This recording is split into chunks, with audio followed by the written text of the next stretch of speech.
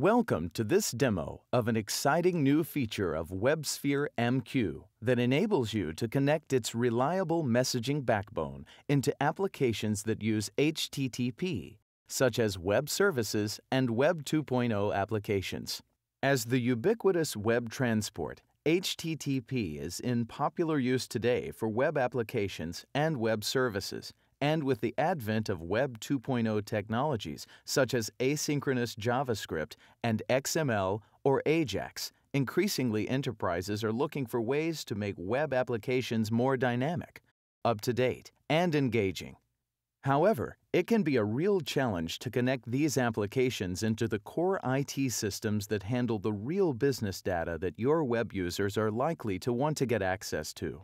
This demo shows how easy it can be to connect these applications into your core systems using IBM WebSphere MQ and this new feature, an MQ to HTTP bridge.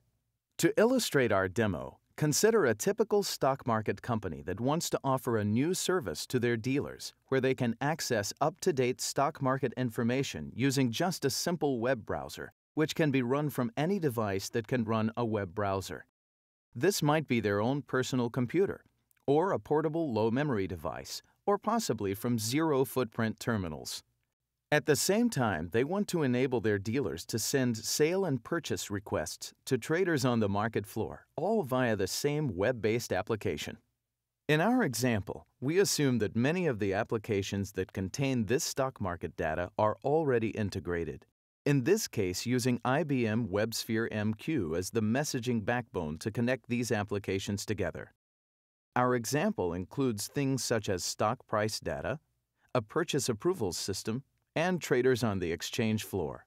While all these things are integrated with IBM WebSphere MQ, the IT department that is working on the web pages doesn't have the skills to extend the MQ backbone. Instead, their skills are limited to building new web pages using HTML, JavaScript, and also XML. This, of course, is where the new MQ HTTP bridge comes in.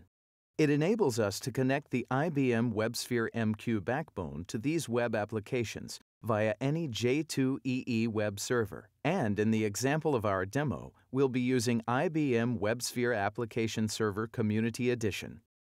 This enables a web client to connect using HTTP into the web server, and the requests that are posted are mapped to the queues and topics that exist on the IBM WebSphere MQ backbone. This means that the core back-end applications can feed stock market data onto topics residing in IBM WebSphere MQ, and these can then be accessed by these applications using plain HTTP as the transport and JavaScript Ajax as the mechanism for retrieving the data.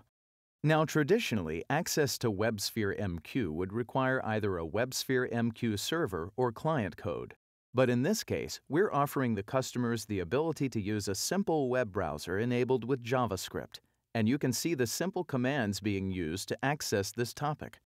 The topic we're using is called stocks/start. And in this case, there are really two lines of JavaScript that enable this to happen. The creation of a new XML HTTP request, which we can see here, and opening that request with a GET request with the URI/MSG/topic/stocks/star.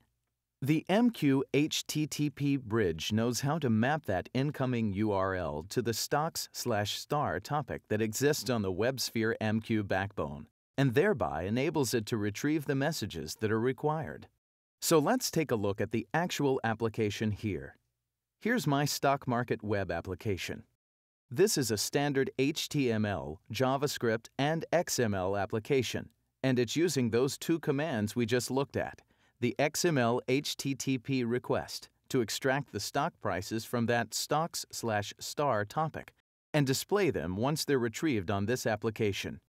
Notice that the stock prices are changing on the fly dynamically, and there's no need to reload or refresh the application to do that.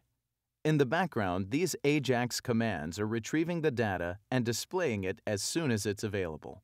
This HTTP bridge is available to download now as a Support Pack Category 2. That means that while it's been tested, it's available in an unsupported model. It can be obtained from the HTTP Bridge website shown here. I'd like to thank you for your time in listening to this presentation today. Thank you.